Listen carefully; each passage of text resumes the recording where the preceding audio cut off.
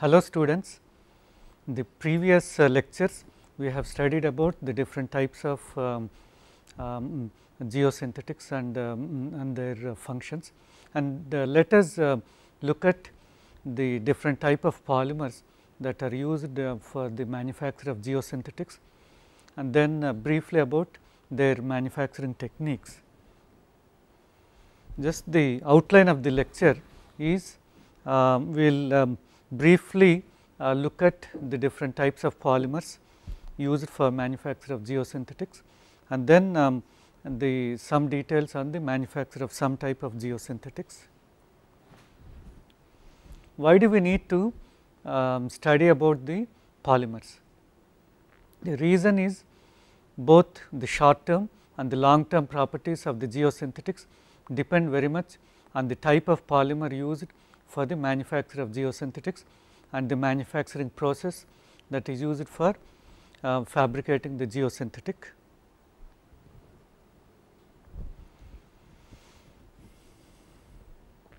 Well, all the geosynthetics except for the natural products are made of polymers. As we have seen, the natural products are the coir and the jute, and apart from these two varieties, all others are made of polymers, and the word polymer itself is derived from Greek language.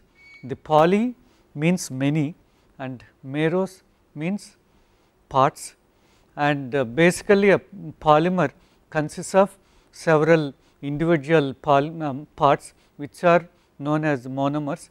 They are all joined together by some process to produce a polymer, and then each small part, as I mentioned earlier, is called as a monomer, and the type of polymer differs in the way these monomers are linked together. The monomer is a molecular compound. It is basically the basic unit to produce a polymer, and the molecular weight of a polymer is the degree of polymerization. Actually, the degree of polymerization is the number of monomeric units packed into one unit of a polymer, and the molecular weight is the degree of polymerization multiplied by the molecular weight of each of these single repeating units. The increased molecular weight results in higher tensile strength and higher impact strength, higher stress crack resistance and better heat resistance. Basically, it means that we want to produce a geosynthetic with as much molecular weight as possible or as required to produce a geosynthetic that has sufficient strength and other properties, or in other words, we can always design a required geosynthetic to have properties that are required for our field applications. And the polymers, they differ from each other by the manner in which the cross linking and the number of repeating units are linked together, and there are nearly 50,000 varieties of commercial available polymers. Actually, there are a very large number of polymers.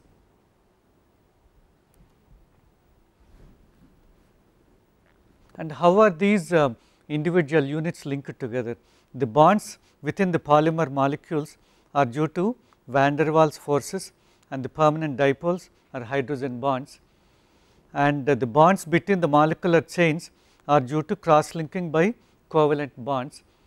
Actually, these bonds within the polymers are very similar to what we normally study in the clay soils in terms of the secondary bonds and then the primary bonds and so on.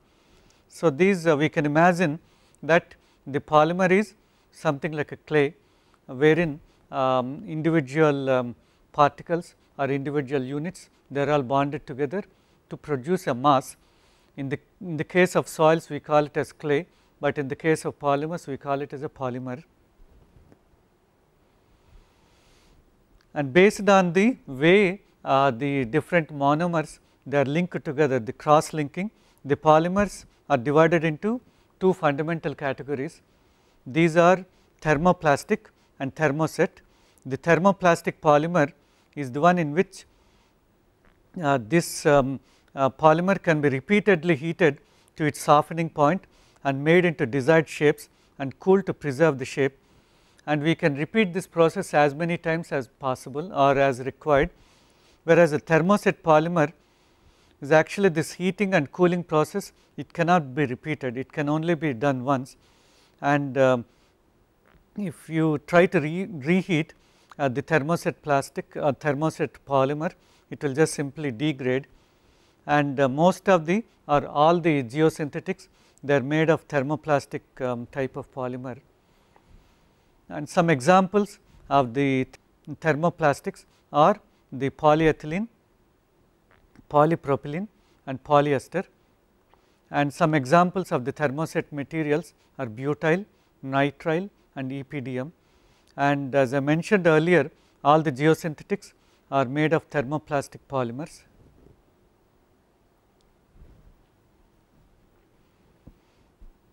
The major ingredients of polymers are the resin, that is the bulk of a polymer consists of the resin, and the name of the polymer is derived from the type of resin that is used for the manufacture of polymer, and then we add a bit of carbon black or coloring agent. The carbon black is usually added to preserve its long term properties, and so that the polymer is not affected by ultraviolet rays or exposure to sunlight and so on. And we also add some stabilizers so that the workability at short term increases during the processing time, and then we also add some additives so that the long term behavior is improved in terms of the antioxidants and so on. And some of the types of polymers and their formulations are listed here in the bottom table. The polyethylene, it consists of 95 to 98% resin, and we may add a bit of carbon black 2 to 3%, and additives percentage is very low, 0.25 to 1%, and polypropylene, the flexible type, which is of our interest, 85 to 98% resin, and the fillers could be about 0 to 13%, carbon black 2 to 4%, and additives about 0.25 to 2%, and polyvinyl chloride is about 50 to 70% resin and some plasticizer, so that its workability is increased, and then fillers, and then carbon black and additives and so on. So, actually the last variety is the polystyrene.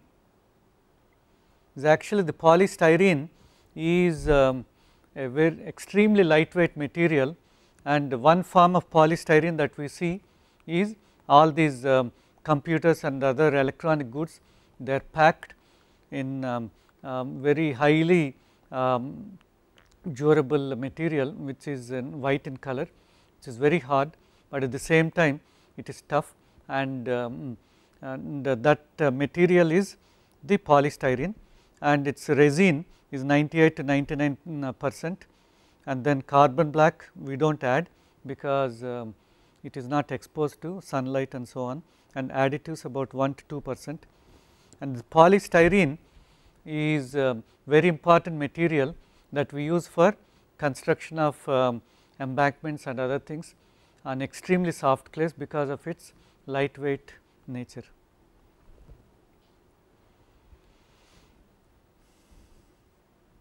Let us look at the different types of these polymers.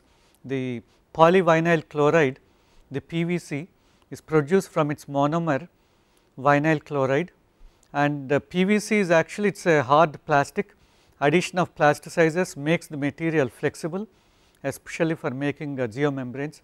The PVC we see them in the form of electrical conduits and so on, we use them for domestic purposes, and some of the geomembranes are also made of PVCs, but in this case we need to add lot of plasticizing materials, so that it becomes a flexible geomembrane.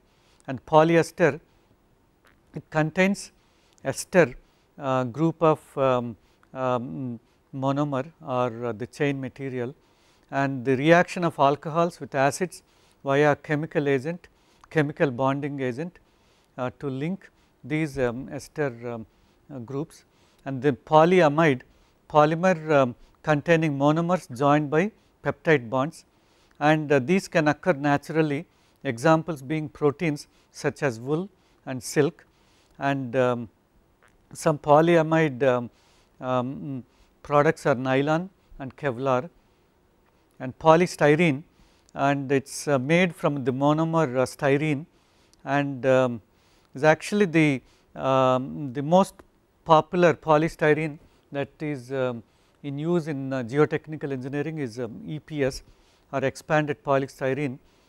It's it's about 5% polystyrene and 95% air, because basically we inflate it by injecting hot air into nodules of polystyrene, and it's extremely lightweight filler material.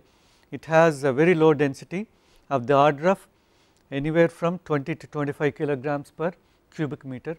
So, it is literally it floats in even in water, and especially on soft clays this is a good filler material for construction of engineering structures like embankments or approach roads and so on.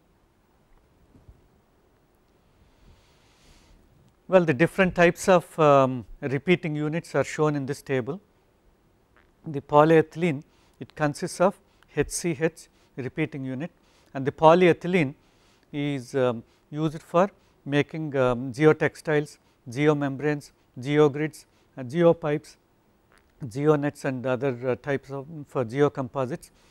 The polyethylene is the common type of polymer that is used for manufacture of stretch type of geogrids, and the polypropylene, it consists of HCH, CH3 CH units.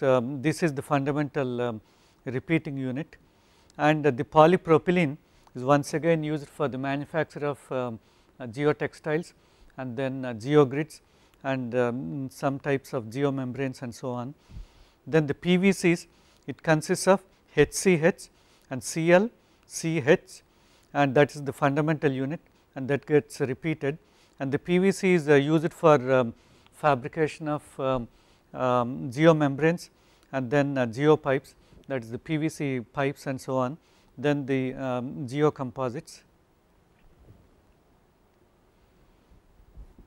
And polyester is the symbol PET is once again it is a very commonly used product for manufacture of geotextiles and geogrids.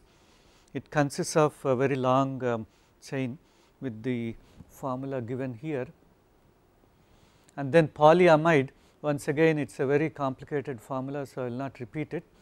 The polyamide is used for fabrication of geotextiles and geogrids and some types of geocomposites, and polystyrene also has the chain unit something like this, and the polystyrene is used for fabrication of geofoam and expanded EPS blocks and then the geocomposites and so on.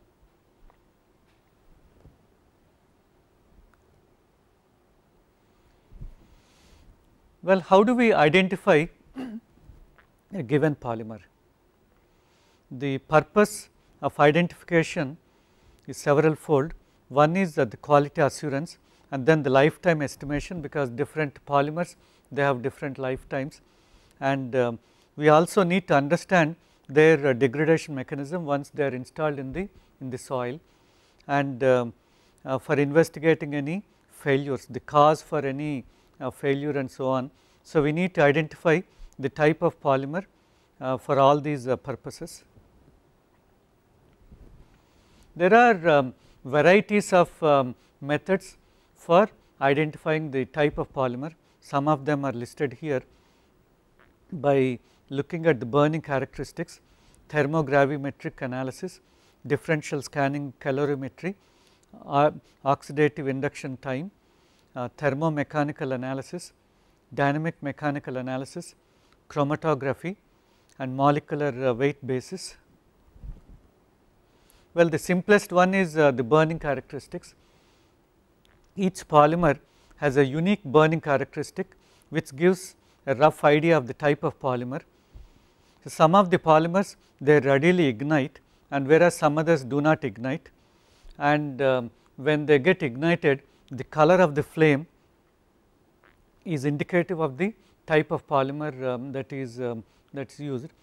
Some of the colors are blue and orange, and even the ash that is produced is different for different types of polymers. So, by looking at the color of the flame, or by looking at the ash that is produced by the burning process, we can identify the different type of polymers, and it requires some type of experience because it is all subjective.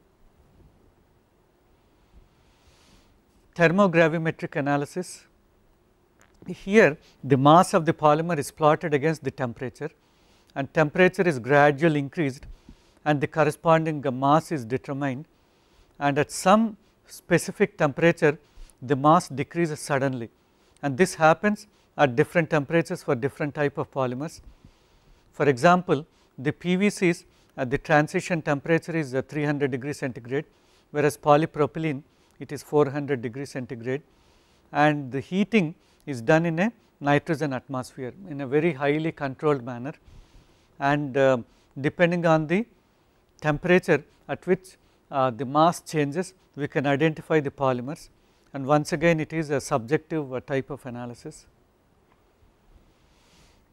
The another method for identifying the polymers is the differential scanning calorimetry. We use a temperature balance, and we maintain a temperature balance between a reference cell and a test specimen cell, and we measure the heat flow into or out of the specimen, and we plot it as a function of the temperature, and the sudden changes in the heat exchange occur at different temperatures for different types of polymers, especially when they are at some high temperature that defines the transition point. There is a sudden exchange of heat, and by looking at the temperature at which the heat exchange is very significant, we can identify the type of polymer. Oxidative induction time. We use a differential scanning calorimeter for this test. We take 5 milligram sample and we rapidly heat it from room temperature to about 200 degrees centigrade at a rate of 20 degrees centigrade per minute within a nitrogen atmosphere, and oxygen is then introduced and heat flow in or out is observed, and the test is stopped when we observe a peak, and the time is related to the quantity and type of antioxidants used in polymer formulation, and based on this oxidative induction time we can identify the polymer. Thermomechanical analysis. In this test, the dimensional changes in the polymer under controlled temperature increase is measured, and the coefficient of thermal expansion is obtained and correlated to the fundamental property of polymers, because this coefficient of thermal expansion is different for different type of polymers, and by measuring this coefficient in this TMA, we can identify the polymer. Another method for identifying the polymers is the dynamic mechanical analysis. The polymers are deformed under controlled temperature, either in stress controlled or strain controlled manner, and we can do the creep or relaxation type of test, and viscoelastic properties are obtained, and the results from these tests are useful in predicting the long term performance and the lifetime predictions, and depending on the properties that we measure in this test, we can identify the type of polymer, because the different type of polymers, they have different viscoelastic properties.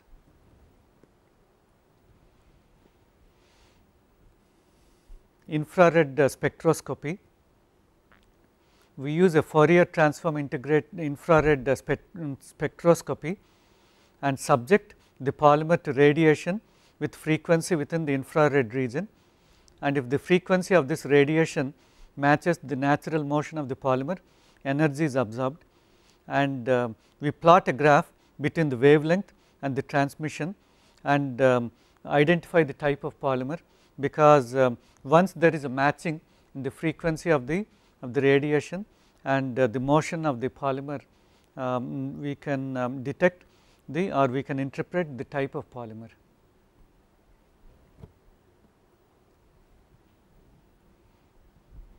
Chromatography, we can either use a GC or HPLC type of chromatography. The polymer is liquefied in a solvent carrier and the components are carried through a stationary column, and migration of gases in GC test indicates the differences in the polymers.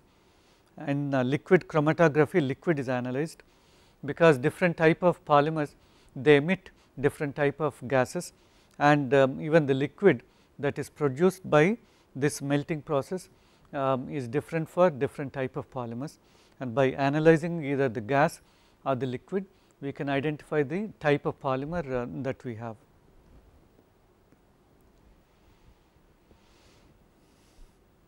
Another method is the molecular weight method.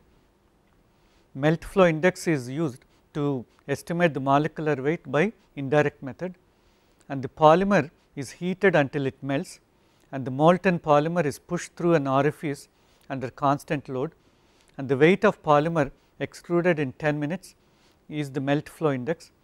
Lower MFI means that higher is the molecular weight, and obviously as the molecular weight is higher, it is difficult to pass it through the orifice, because it takes a longer time, and we are measuring the weight of the polymer in a fixed time of 10 minutes, and we repeat this test at different constant loads to calculate the flow rate ratio. The slope of the melt flow index at different load levels is called as the flow rate ratio, and it is different for different type of polymers, because basically the molecular weight is different for different type of polymers, and so either by looking at the flow rate ratio or the melt flow index, we can identify the polymer that we have.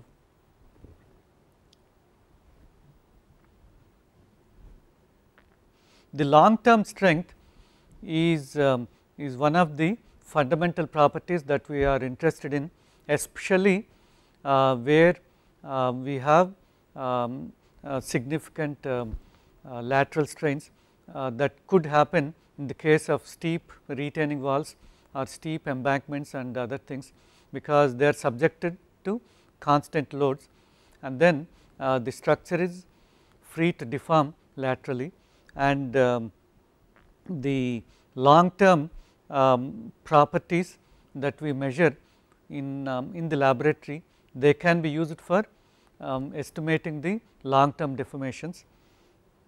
The polymer type is actually dictates the type of response that a given geogrid or a geotextile undergoes under sustained loading. Sustained loading is a constant loading, and that the response under a constant load is called as the creep response.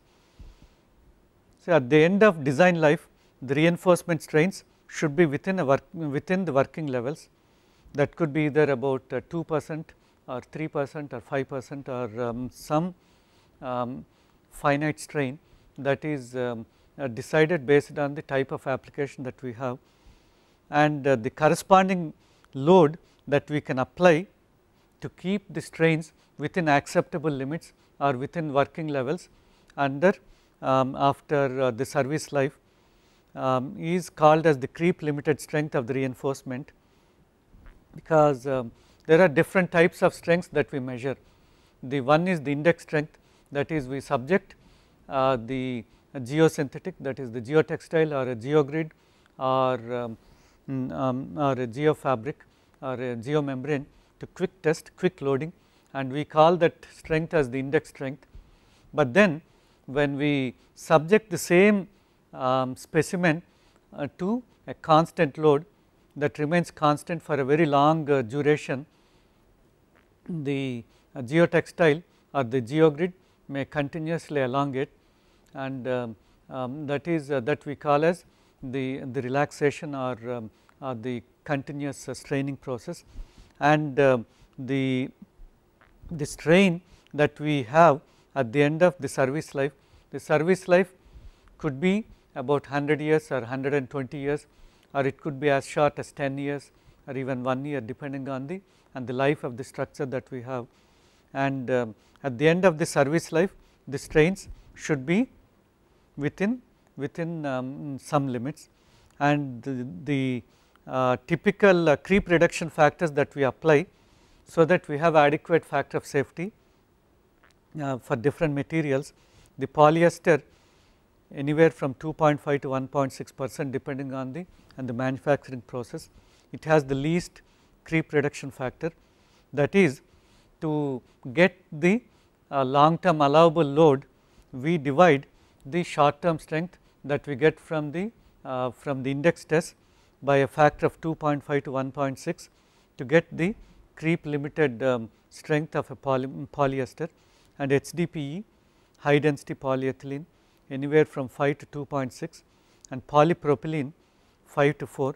It has the highest creep reduction factors, that is, if the short term strength say is about 100 kilonewtons per meter, the polypropylene will have the long term strength of only about 20 to 25 kilonewtons per meter, whereas polyester we could have as much as about 40 to about 60 kilonewtons per meter strength.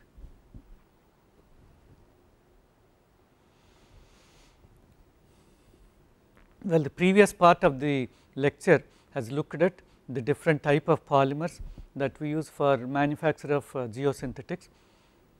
The different types of polymers that we have seen are polyethylene, polypropylene, polyester, and so on. These three are the major polymers that we use for the manufacture of geosynthetics. And let us now look at the manufacture of geosynthetics. Well, as I mentioned earlier, or as we have seen earlier, the different polymers that are used for the manufacture of geosynthetics, they are all of thermoplastic variety: polyethylene, polypropylene, polyester, polyvinyl chloride, nylon, polystyrene. And the first two types, they are extensively used for manufacture of geogrids, especially in the early days. Most of the geogrids are of extruded and stretched type.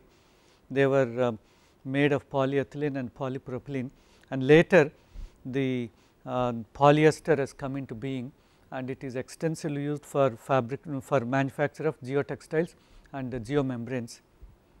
And the PVCs, they are used for manufacture of the geopipes or geomembranes.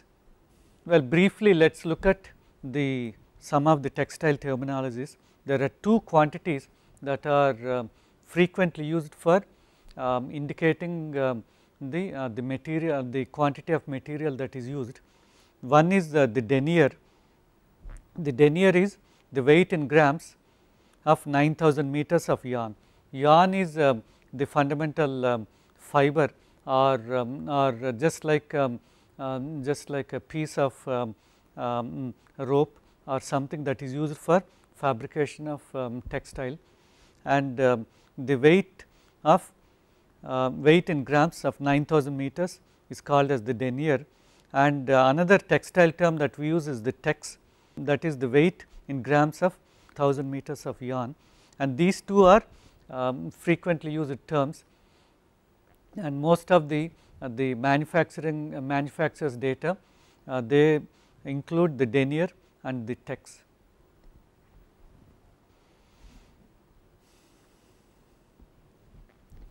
Well, the fibers are the fundamental units that are used for manufacture of textiles and geogrids and so on. And these fibers, they are made of polymers. By drawing and stretching the melted polymer, the polymer that we get is in the form of granules that comes from the refining process of the crude oil, and once we get it, we melt it, we melt these polymer granules, and we pass this melted polymer through a very narrow opening of a spinneret, which is similar to a shower head. Just like how the water comes through the shower, the melted polymer is made to pass through the spinneret, and then the fibers, they come out in the form of thin filaments, and these are cooled and hardened, and then they are stretched.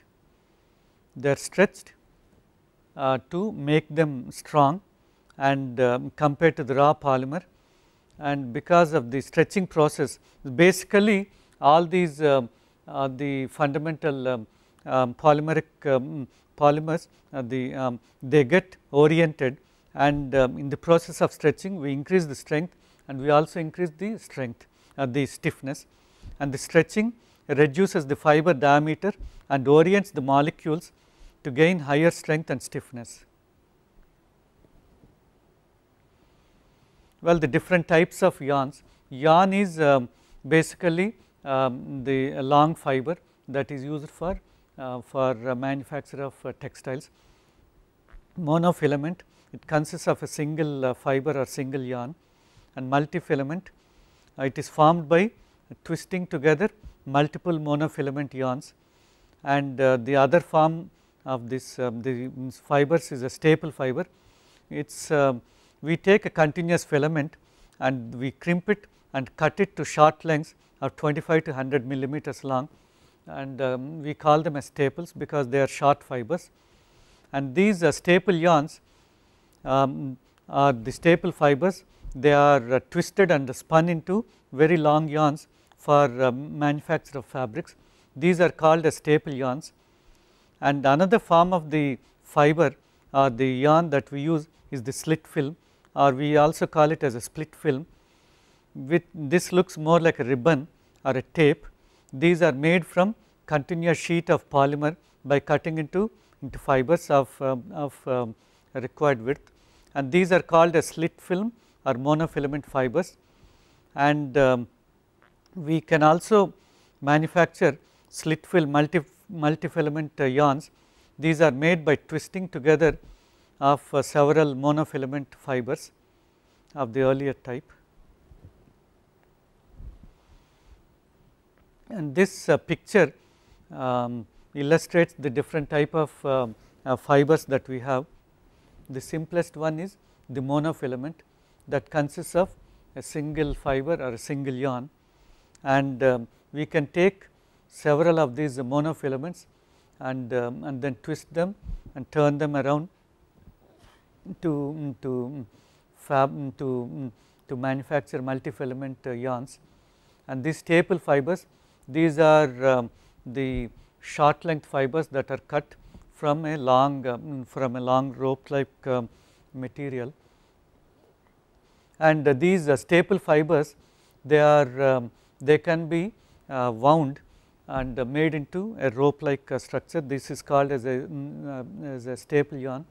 And then the slit film monofilament, which has a considerable width, which looks more like a ribbon, and the slit film multifilament, we can combine several of these slit film monofilament fibers to manufacture slit film multifilament fiber.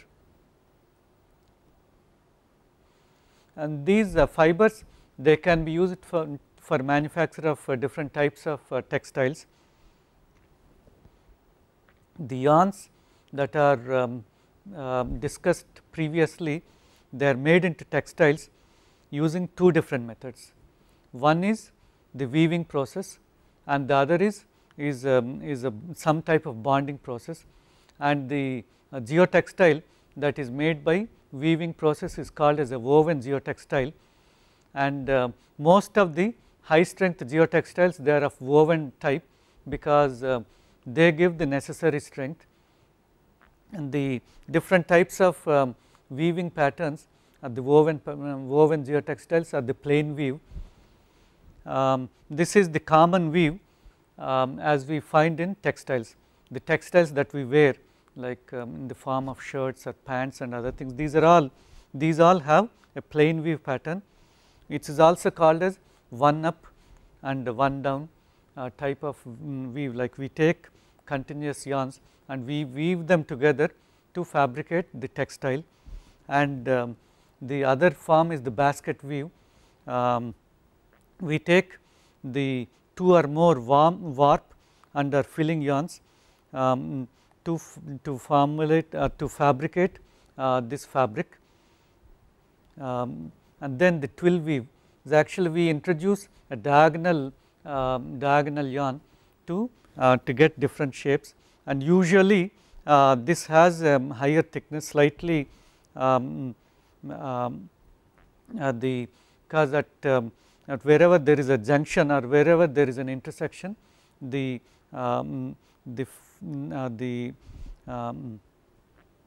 fabric is slightly higher, so that there is a twill pattern. And these woven geotextiles, because they are we can control the number of yarns in a unit volume or in a unit width, we can control the strength, we can design the woven geotextiles to achieve desired strength. And there are other types of geotextiles which are known as non-woven geotextiles. Here these fibers are bonded together, and this bonding basically it happens in 3 different methods. The melt or heat bonding, the fibers are spread on a roller and joined by melting at crossover points, and we produce relatively stiff geotextiles by this process. Basically we take fibers which are polymeric fibers, and when we heat them they melt, and then we establish the bonding by melting, and then we do a calendering process to achieve a smooth finish. The calendering process is very simple. We pass the geotextile that is produced in the previous step through hot rollers.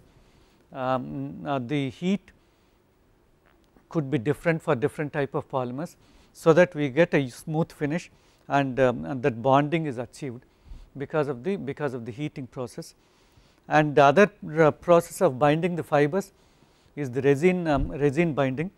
The resin binding is we spray some acrylic resin to bind the fibers. The thickness of the bonded and the heat bonded, the resin bonded and heat bonded fabrics is relatively low, and the stiffness could be high depending on the type of resin that is used for bonding, and depending on the heat that we use for in the heat bonded textiles. The other type of bonding the fibers is the needle punching process. Here we take a bunch of fibers and then we knit them together, like basically we use a number of needles that are closely packed, and then we entangle the fibers together to form the continuous mass.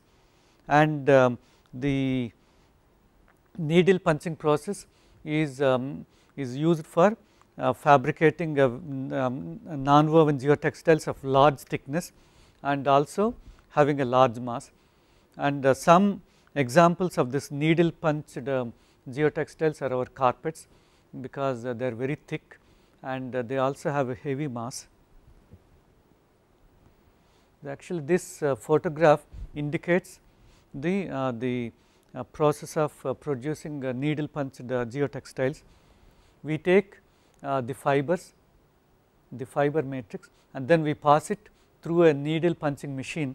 Basically here you see number of needles together, and they just simply they punch through this this fiber matrix and join them together.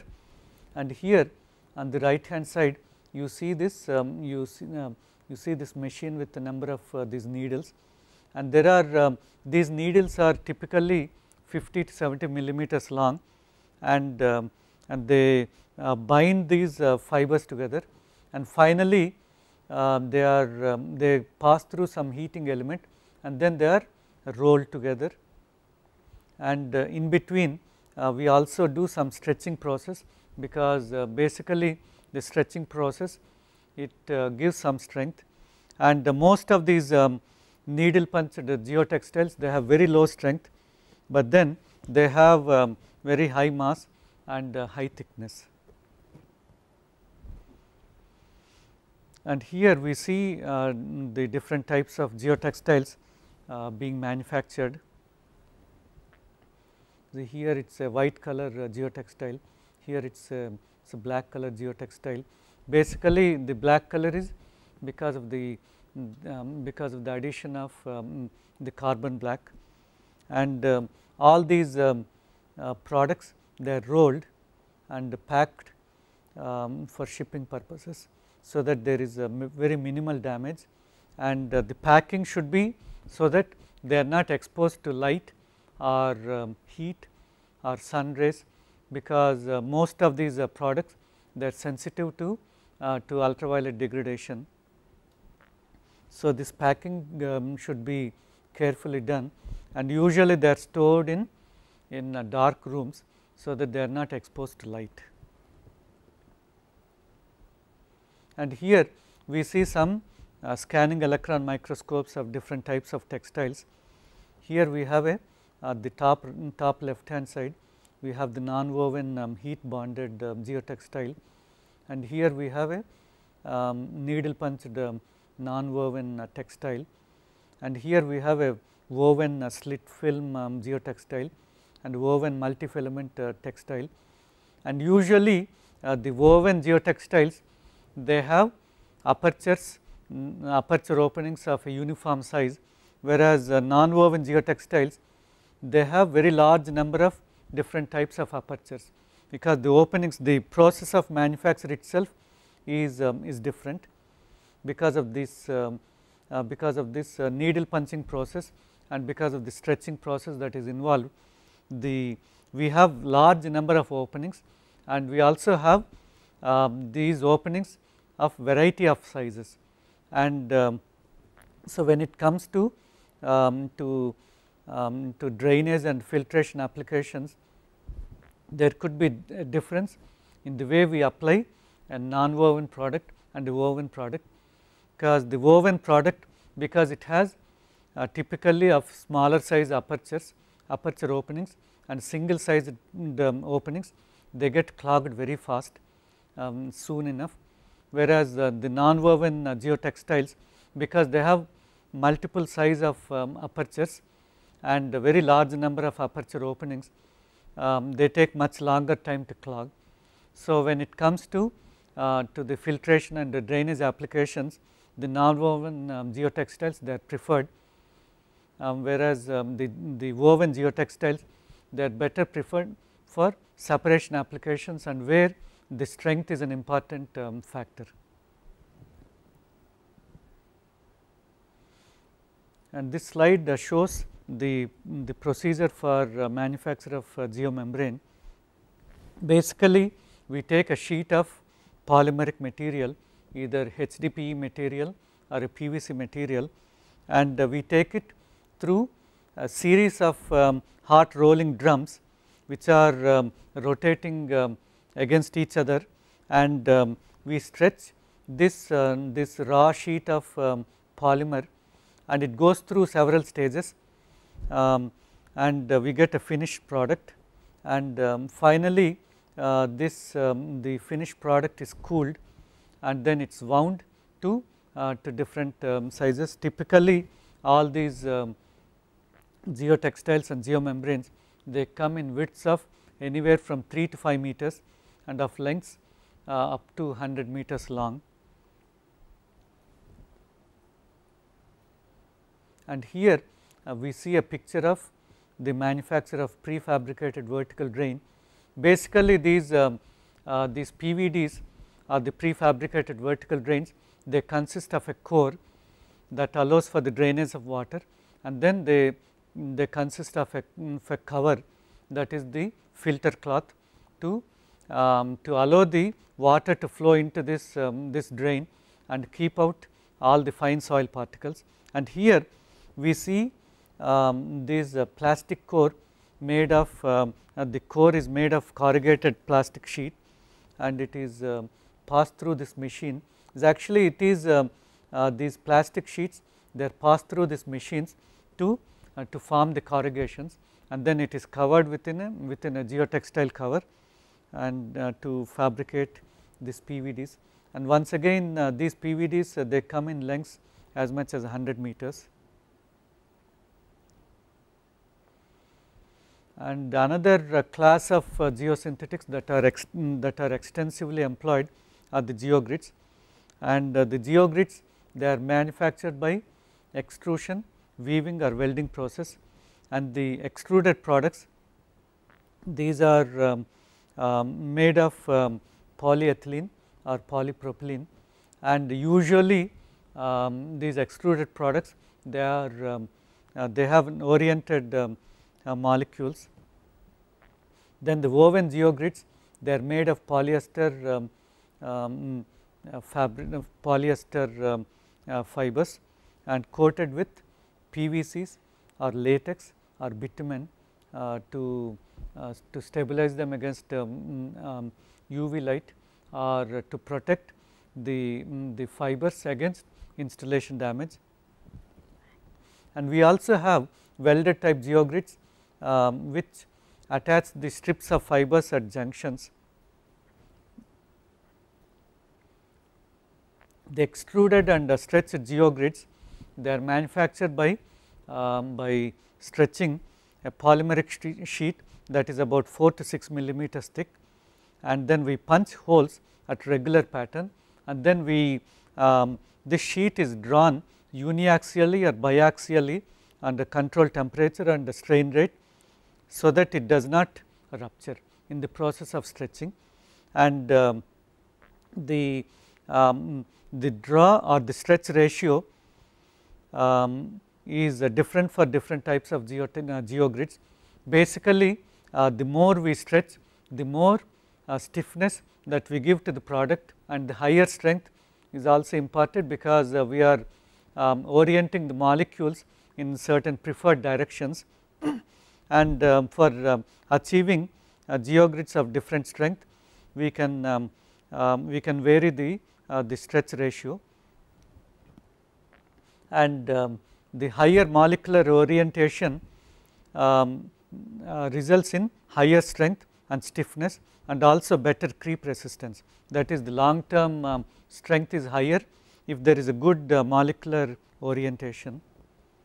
And the process of stretching is illustrated here. On the left hand side, we see the uniaxial stretching. We take a polymeric sheet and we punch holes, and then we stretch it through this machine that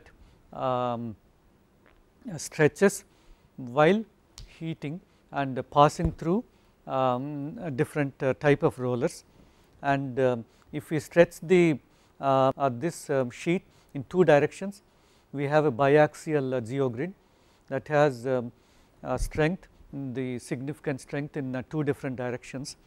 And in this inset, we see a uniaxial geogrid that is manufactured by this process. And here we see some photographs of the manufacture of a knitted type of geogrid. Basically we have the fibers that are knitted together in two different directions, the longitudinal and the transverse directions, the warp and weft directions. And then here we see this knitting process, and then finally once the geogrid is knitted, it is coated with some coating materials, basically to protect it against ultraviolet light, and to protect it against installation damage during the construction. And here on this bottom left, you see the entire geogrid being covered with some PVC cover, and the final product is shown on the bottom right hand side. And some examples of the welded polyester geogrid is shown here. We take strips of this polyester strips, and actually these polyester strips, they are extruded, so that they have good strength, stiffness and long term stability, and they are welded together at these junctions to fabricate this type of geogrid. And the geocells, they are also manufactured by using plastic sheets, usually HDPE sheets, and some companies make out of polyester compounds.